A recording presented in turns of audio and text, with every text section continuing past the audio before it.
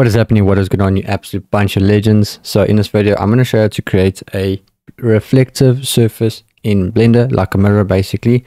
It's pretty easy to do, and we'll do it in Cycles and we will do it in Eevee.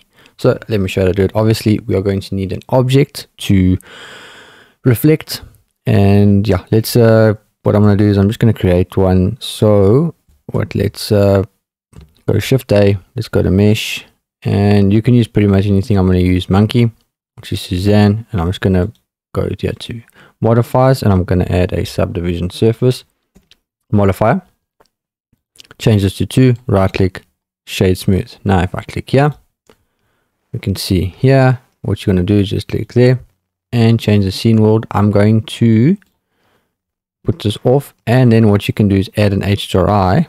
So like this, what I'm going to do is you can go to shading, click on there and click on world, and what you want to do is go Shift A and look for an environment texture and click there, plug the color into the color, and then look for one. So anything you've downloaded, you can just click open and you just look for one. Or what I'm going to do is I'm just going to delete this, and I'm just going to go back to my layout, and I'm going to use Polyhaven add on. So I'm just going to go there, boom, and I've got something like this now, which is what I want. And I can go here. I'm just going to delete the camera, and now what you want to do is go Shift A, and I'm just going to change the color. So click on our object,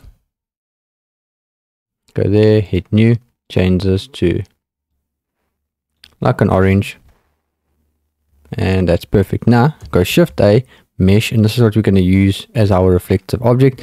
Then you're going to go RX 90, and then you're going to go to Z and G, bring this to there, and then go S. Let's scale it up, and G, bring it away. So now this is what's going to be reflecting this on there. Then what you want to do is click on this, your reflective object, go to materials, hit new, change this, make this completely white all the way, and then the metallic, you're going to bring it all the way up to 1, and then your roughness all the way down, and you can see it's already starting to reflect the object, which is what we want. So if I click there, you can see got something like this, and you can see this is it's that easy to do it in Cycles, really simple, and you've got a nice reflective surface.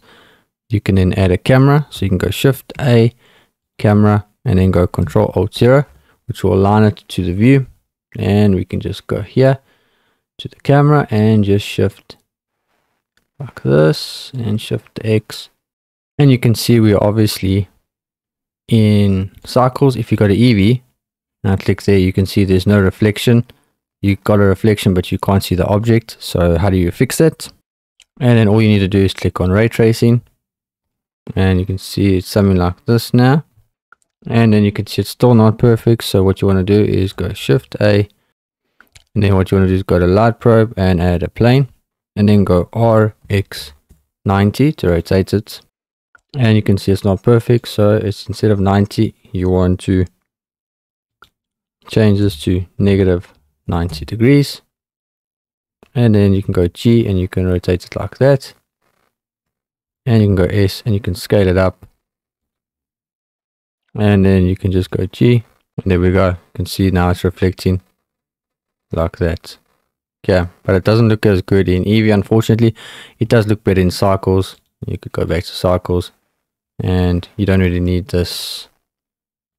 It won't really make a difference, and it always looks a lot better in Cycles. So yeah, it's a little bit more complicated in Eevee, but it can be done with a couple of extra steps, but it looks better, like I said, in Cycles. So yeah, hopefully you enjoyed the video. Make sure you hit the subscribe button, and I will see you in the next video, and hopefully you learned something, and I'll see you in the next video. Make sure you like the video, share it with your grandmother, and I appreciate the support on the channel. Peace.